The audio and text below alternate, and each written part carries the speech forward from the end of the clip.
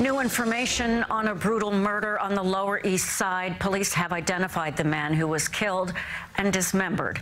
His body was found by his sister in a luxury condominium.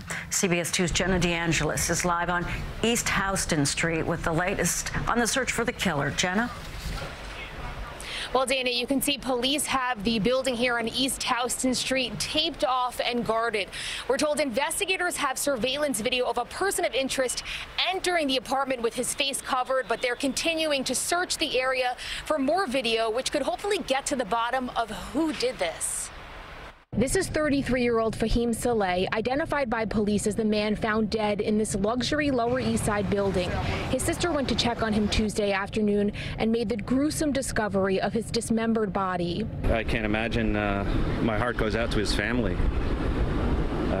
Or friends, anyone who knew the guy. Greg Connolly was heading to do work at a nearby cocktail bar when he saw police going in and out of 265 East Houston Street around 3:30 p.m. Inside, police sources say a decapitated torso and other remains were found in black trash bags. It's frightening that something like that could happen in a nice neighborhood. It's scary. According to police sources, a well-dressed man was seen on surveillance video entering the apartment off an elevator, which opens directly into the victim's apartment. That man was allegedly holding a bag they believe contained an electric saw that was left behind. Sources say it's believed the victim was killed before his body was dismembered, noting there was lack of blood at the scene. Seems like that's a pretty secure unit too, so it's pretty terrifying.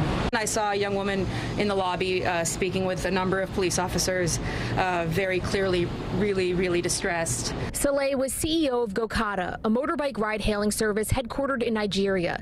The company tweeted, "Fahim was a great leader, inspiration, and a positive light for all of us."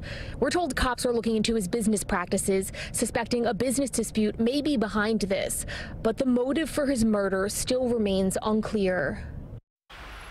Sources tell us the apartment was found in order, so robbery has been ruled out as a motive. Sources also say they surmise the body was packed in bags so someone else could come and dispose of it, but then the scene was discovered. But again, this all remains under investigation. We're live on the Lower East Side of Manhattan. Jenna DeAngelis, CBS 2 News. Jenna, thank you.